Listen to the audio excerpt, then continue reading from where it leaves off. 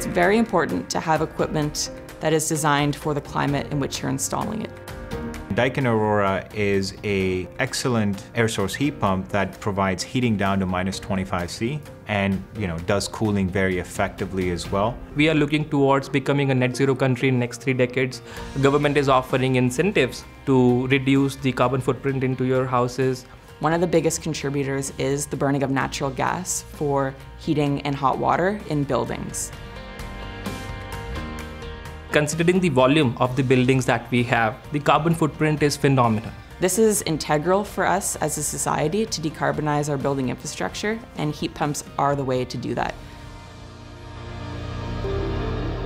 This project is very important, not only for Daikin, but for the entire industry. We understood the importance of setting the standard for future projects of this sort. Definitely was a high-pressure project with a lot of parameters. We had a very small window of completing the project, right from design to approval to execution. We converted electric baseboards to the air source heat pump. When you're doing a retrofit in an existing building with people living in the suites, you need to be cognizant of the fact that these are people's homes.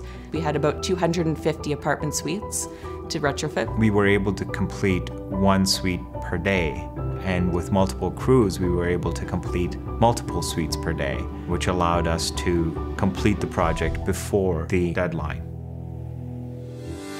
The energy benefits of this particular project were significant.